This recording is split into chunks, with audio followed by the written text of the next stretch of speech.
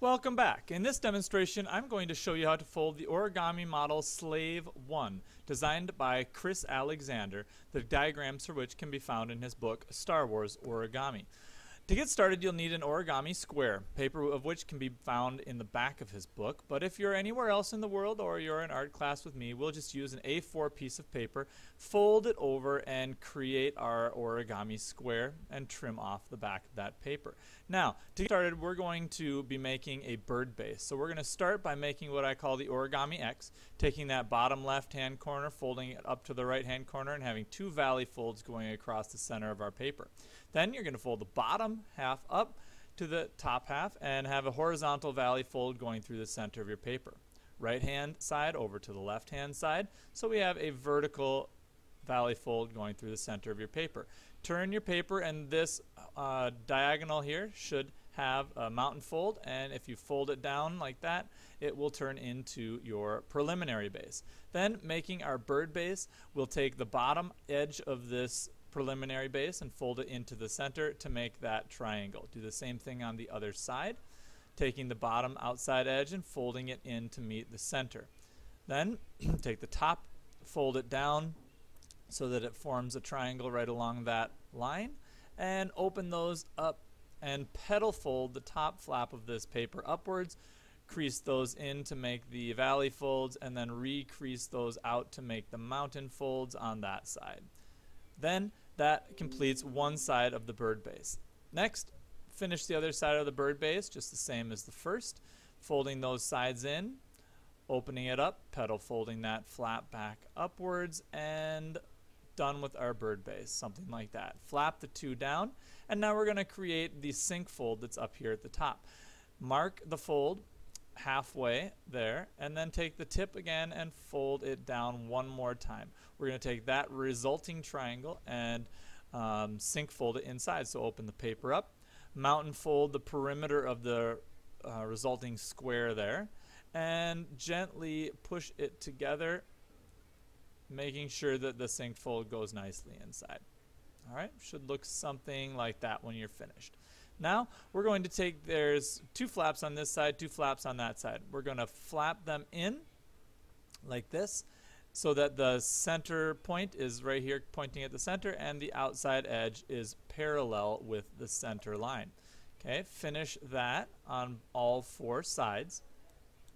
And then we're going to take those resulting flaps and unfold them and sink them inside. So unflap all of them and open your model up and see the resulting triangle there. Mountain fold the perimeter of that triangle so that the interior of the triangle can be gently sinked inside of the model like that. Now you're going to repeat that 3 more times, one on each side. Mountain folding the triangle, sink folding it in, mountain folding the triangle, sink folding it in, mountain folding the triangle, and sink folding it inside. Now once you've finished that, we're going to do one more sink fold. We're going to take this top edge there and fold it down to make this little trapezoid shape. Once we've got that trapezoid shape, you're going to open your model up, and the resulting rectangle that's there, you will sink fold inside. This is going to make the little pocket to hold the fuselage together later. Okay, and that's what it should look like when you're done. Little sink fold. All right, now we're going to work on the wings. I'm going to work on the right hand wing first and then the left hand wing separately afterwards. Okay, take this wing and fold it out to the side so that the interior of it is parallel with that top piece. Then you're going to inside reverse fold it like so. So it'll be inside reverse folded and sticking out to the side just like that. Now you're going to take the bottom edge and fold it so that it's parallel with the right hand edge of your model like that, and then you're going to outside reverse fold it, popping the paper open and outside reverse folding it, and it should look something like this when you're done. Now take this piece and valley fold it so that the outside edge is parallel with the center there, and then open that piece up and inside reverse fold it like this. Now take that piece, flap the top flap down, and take the point of it and fold it outwards to the right hand side. Then repeat the same step on the other side. Okay, exactly the same with the wing. opening it up, inside reverse fold, valley fold it up, outside reverse fold, and tip down to inside reverse fold, open that flap downward and fold the corner outwards. And that finishes the kind of middle part of that step.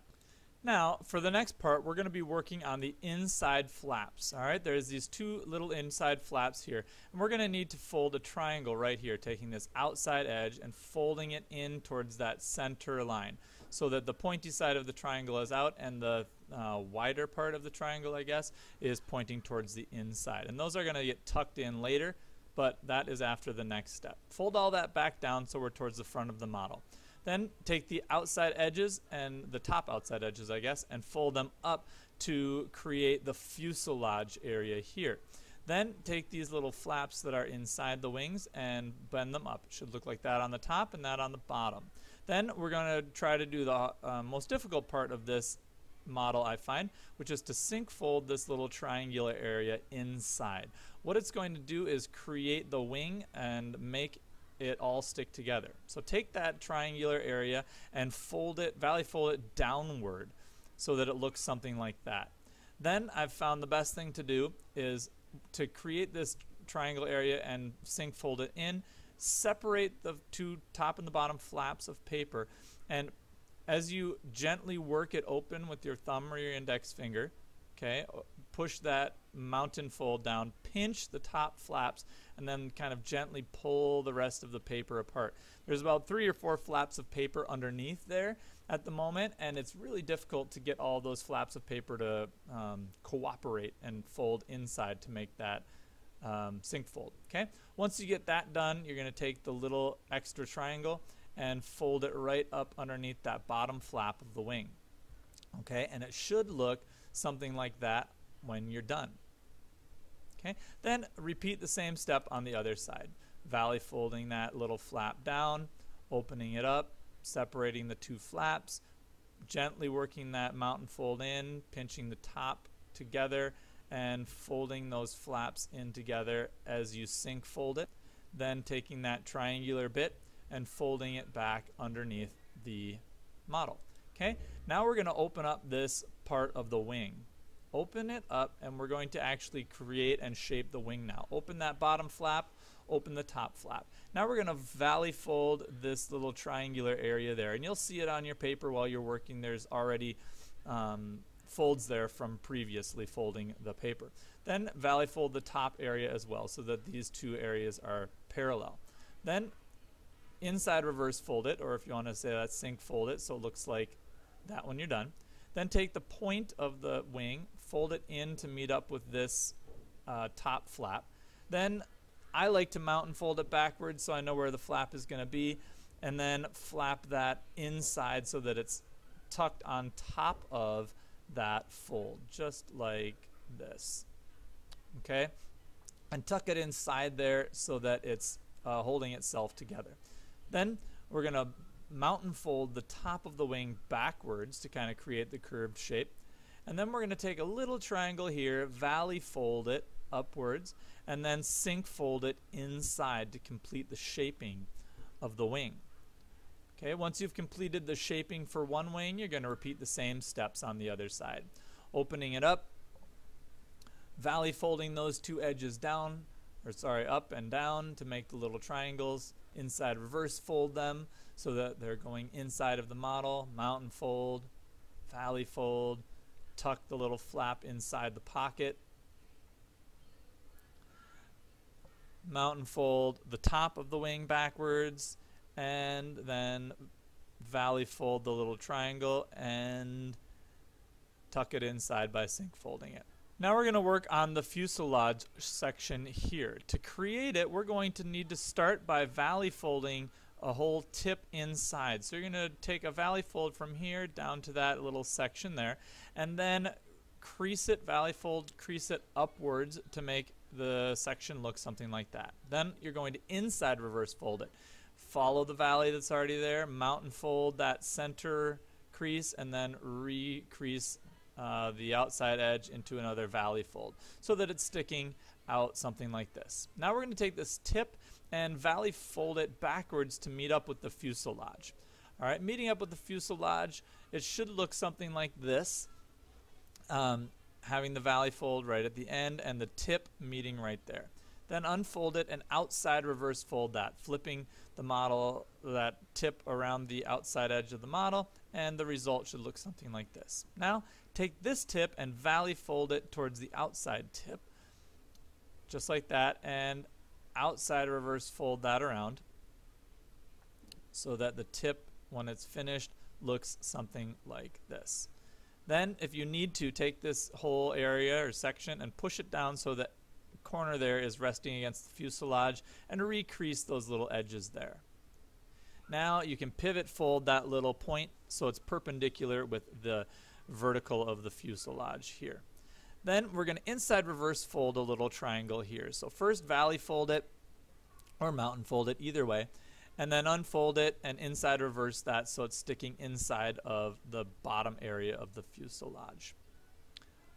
Then take the corners down here and you're going to actually bend them inside of the model. So just mountain fold those inside the model once, and then the other side mountain folding it like that, just so that it takes the shape of the slave ship from the movie. Then to finish off the fuselage area, we're going to tuck this little piece here inside of that sunk fold pocket. So fold it over the top just to get it to the right, get that mountain fold to the right area, and then stick it inside of the pocket so that it's holding the little pleat fold of the inside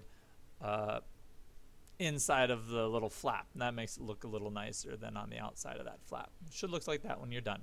Now, to finish the model, we'll work on the last part, which is the back. Take this corner here and valley fold it upwards. And then you're going to reverse fold that and sink it inside of the model. Okay, open up those flaps, sink it inside so that the bottom edge of the model is flat, like so. Then we're going to make a little pleat fold, this part being the mountain fold and that part there being a valley fold. So I'm just going to pinch that area up into a mountain fold, bend it over, and the resulting pleat fold should look something like that on the bottom. Okay, now to keep that pleat, and that's going to make the curved shape to the back of the model. Then to keep the pleat fold stuck together, I take that little triangle and fold it back around like so, and that will kind of pinch the whole model together. Then these bottom corners need to be valley folded upwards like that, and in the directions he says to just valley fold them up like that. If you want to take the time and the effort, you can kind of unfold them and sink fold them back inside of the model, and then you don't have that valley fold on the back of it, but you have that sunk inside, and I think that looks just a little bit neater. So you can take that and just sink fold those onto the inside. Okay, and once you're done with those sink folds and the back of the model, your model is complete. And that's how you finish the folding for Slave 1 from Chris Alexander's book, Star Wars Origami.